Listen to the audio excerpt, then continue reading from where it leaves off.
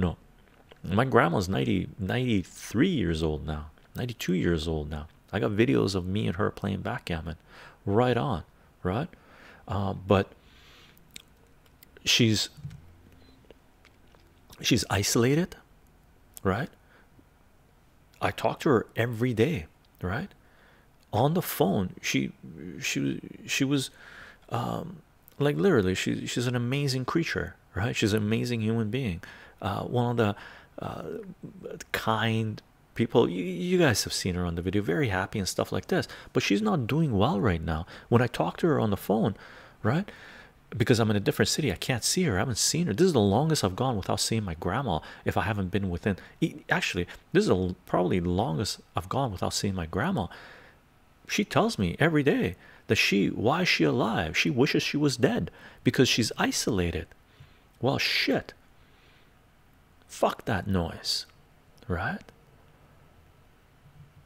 It's not about killing the elderly. It's making sure their golden years, their end of life years, are worth living, right?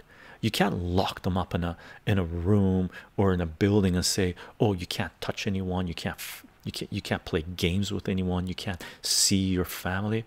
Fuck that noise. They didn't have a family to die of loneliness, right? For their last few months or few years to be full of, I wish I was dead every day. Fuck that noise. That's what centralized governments tell you the way elderly should be treated. Family doesn't want elderly to be treated that way.